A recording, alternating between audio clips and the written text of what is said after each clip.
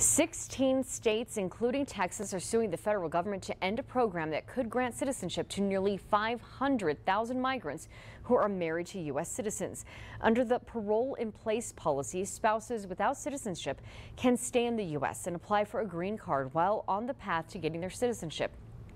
Texas Attorney General Ken Paxton is joining 15 other states in suing the U.S. over this policy. Today, Paxton asked the court to grant injunctive relief to prevent the government from implementing the policy while a trial is conducted.